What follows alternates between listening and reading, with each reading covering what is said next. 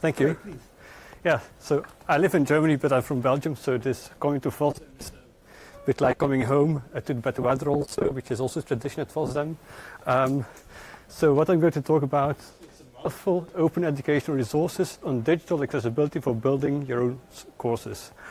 This is the output of an Erasmus Plus project, so funded by the European Commission, that's already ended in 2017, but the open educational resources we created are still available. So what was the background for this project?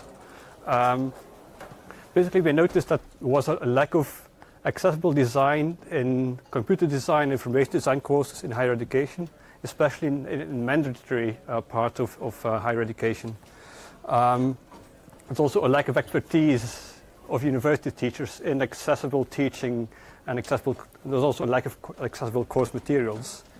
There's also a lack of expertise about accessible design in government, industry, and academia, and this is becoming very important now, especially because the changing legal requirements about accessibility in ICT in Europe. In 2016, there was the EU Directive 2016/2102 about accessibility of websites, intranets, and apps for public sector bodies, not for everybody. And there's also an upcoming European Accessibility Act. It was expected to get through the European Parliament last year, but it didn't. Maybe it will work this year. So basically, a lot more people need to know about accessibility in ICT than in the past. So a bit about this directive. As I said, it only applies to public sector bodies. So city councils, national governments, their websites, also in some countries also publicly funded universities. And this is already basically valid now because since 23 September 2018, each EU member state was supposed to have national laws and regulations that comply with the directive, and it goes on. In 23 September this year, all websites created since September last year will need to be accessible. And then, almost 2 years from now, all websites, also the older one from public sector bodies, will need to be accessible. And then also in 2021, mobile apps created by public sector bodies or offered by public sector bodies will need to be accessible. But by accessible, we mean basically full web. It refers to the web content accessibility guidelines created by the W3C. There is also a European standard EN 301549 from ETSI that is freely available with accessibility requirements. And these will also be relevant to the European Accessibility Act, which will apply to much more. I have just selected a few items: computers and operating systems, ATMs, ticketing machines, check-in machines, smartphones, banking services, books. So there's basically a lot more projects will need to become accessible. Commercial, vendors of software will of course do that, and we wouldn't want the open source community to be left behind because they didn't know about it. So that's why I want to talk about this, one of the reasons. But as I said at the beginning of my presentation, what I'm talking about is the result of a European project called MOOCAP, or MOOC Accessibility Partnership. It was coordinated by the university where I work, Stuttgart Media University in Germany. And we had partners from around Europe, so University in Oslo, Technical University Dresden, Johannes Kepler University Linz, University of the Aegean, so they're really on the islands of the Aegean, Dublin Institute of Technology, the University of Southampton, and the Université Paris 8 in France. And what we did in this project, I'm just not going to tell the whole story, but some of the main outputs, the most relevant outputs in this context, is that we created 11 online courses on digital accessibility. So one introductory course and then some further courses. 4 of these courses were MOOCs. If you don't know what a MOOC is, MOOC stands for massive open online course. There are a few big platforms like FutureLearn in UK, edX, Coursera. So we put in, well, some of the courses were MOOCs, and when we, well, sum all the registrations, we had about 20,000 registrations in total for all these courses together. There's one thing I need to add. Not every registration means that person also starts the course. That's also big. There's also always a lot of people who abandon the course during a MOOC or a freely available online course. And not only that, the resources from those courses were made available as open educational resources. So they're available under the CC BY license, so Creative Commons license attribution. And we chose this specific license because it's much more important to have the largest possible audience for it than to prevent, for example, commercial exploitation by adding the NC clause in from Creative Commons. Yes, if you want to use it for creative commercial purpose, you can. You also have a network of the partners who were involved, and anyone can join to continue, well, production of our resources. The images at the bottom are some images from from the resources we created, so-called day in the life stories. Some people would refer to them as personas, but they weren't actually based on real user research, so we shouldn't call them personas. Basically, the partners involved in the project already had a large body of knowledge about accessibility and used that to create these stories. We'll talk a little bit about the courses we created. The first course was an introductory course called Digital Accessibility Enabling Participation in the Information Society. It ran on FutureLearn because one of the partners in the project, University of Southampton, is a member of FutureLearn, so we could host it there. It was a big legal hassle that led to an 18-month delay actually in the project before we could actually put the course on FutureLearn, but it worked in the end. And this course has run 4 times so far. I don't know if it's going to be repeated, but you can register interest if you're interested. And the resources from that course are available on the MOOCAP website, so at moocap.gpi.eu. There you find a navigation bar also that I'll also show at the end that takes you to these resources. Perhaps I can. Is it going to work? No. So that's also where you find those day in the life stories from that contain the images I showed in the previous slides. So what we have in these resources, some of those resources are text documents. Some of those resources are videos, and those videos have captions for accessibility reasons. So people who are deaf need to be able to know what's going on in the dialogue, for example. And those videos are on Vimeo. Some of them are also on YouTube. But the downside of YouTube is that you can't download videos from YouTube without violating YouTube's terms of use. Of course, I know there are browser plugins and Python scripts that do that, but yeah. So we put it on video where it's actually the default option to make a video. Yeah. So we have also text documents, quizzes. Basically, those documents are linked, are basically all stored on Google Docs. So you can download them, add them, edit them, whatever you like. So this is a view of, oops, yeah, that was not what I intended.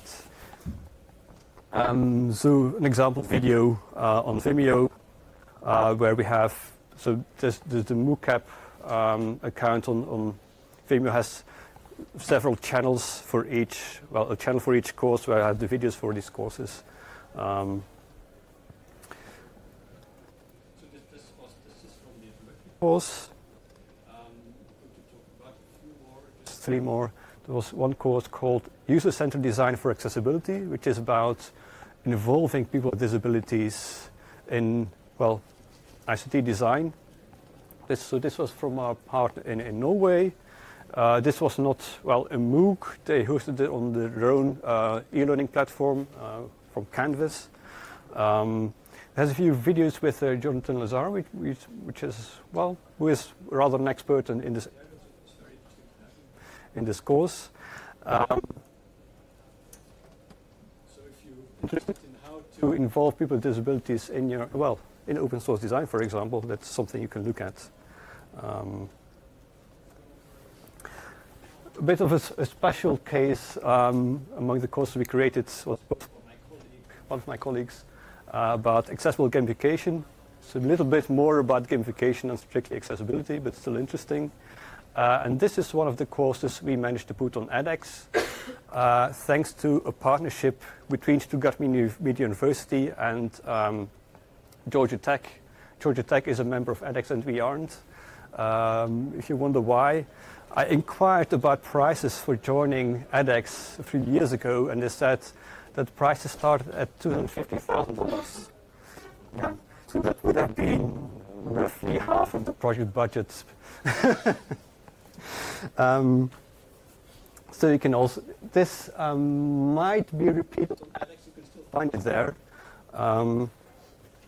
So it's lots of videos where my colleague Andy Stiegler explains a lot of things of gamification, but also involving a bit of accessibility.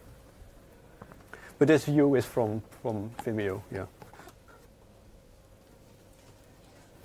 Is this link going to work? This has a strange view where I can't see where I'm clicking. Okay. Nice. And then, yeah, it's on a different screen, of course. Which direction?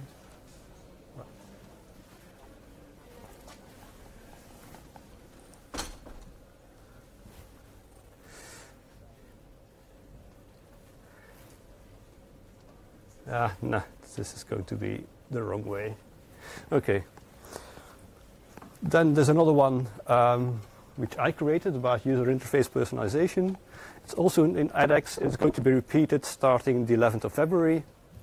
This is about basically the fundamentals of creating web applications that can automatically adapt to the user's needs and preferences. So it explains the basics of personalization. It gives you some so-called needs and preference sets, which are JSON files that describe what kind of adaptations a specific user would need. And then you can, as an exercise, you can adapt either an example website that I provided, or, well, if you would like to use something else, you can use a website of your own. It's a fairly short course, but the last, or the one bit last part is really just that task of adapting a website or web application. So there were a bunch of other courses. One was, for example, inclusive learning and teaching environments, which is really specifically for higher education institutions that want to know how to better cater for students with disabilities. Accessible documents is mainly about Office formats, how, also PDF, including PDF, how to make that accessible. There's a course about accessible mobile apps, one about accessible websites. Assistive technologies, so screen readers, magnifiers, many operating systems have them built in anyway, but it's interesting to know about them. One course called Design Innovation Inclusive Approaches, which is but how you can support innovations by actually including people with disabilities in your design process. And the last one is about intellectual disabilities and inclusion. So if you're interested in these resources, so they're on the MOOCAP website. I can perhaps switch to that view anyway. Right. I don't know why the resolution is a bit...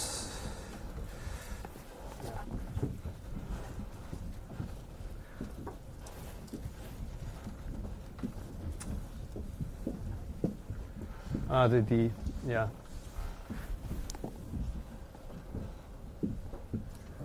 So this is the navigation menu. This goes to the explanation of what all the courses are, and this is where you find the links to all the open education resources. All carefully documented with a license and copyright, because you still need to, if you want to reuse the resources, you still need to acknowledge the original author, of course. So that's it basically for my presentation. If you have any questions.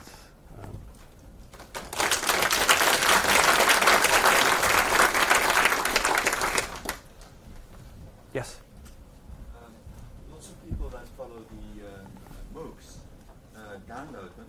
Is the accessibility component also addressed for the offline edition of the material? So the accessibility of the materials, so we made sure that every document is accessible, that every video has subtitles. We can also download the subtitles, etc. So that absolutely, yes. Ironic if you hadn't done that. Yeah. Also, when we looked at platforms where to host the MOOCs, we also checked how accessible they were in the past. Because some platforms aren't. Are all of the courses still available online in some format? So whether the courses are still available, well, as I said, some of these courses were MOOCs, and so 2 were on edX, and they are still exist. 2 ran on FutureLearn. Well, the content is still there, but I don't know whether they will be repeated. So if you weren't registered before, you can't access them at the moment.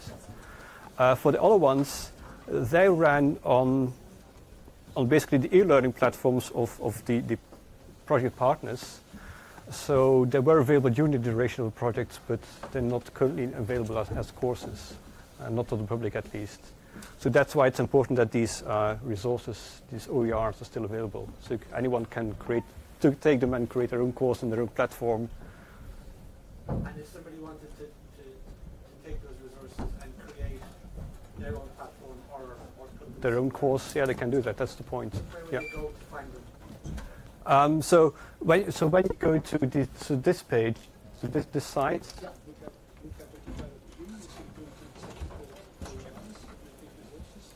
then you find this is page. This is the page for the introductory course, and then you find this. For example, have an accessibility glossary as a PDF, and this is on Google Drive. Yes. In fact, if it's a document, it's on Google Drive, and if it's a video, it's going to be on Vimeo. So they're still available? Yeah, the resources are available.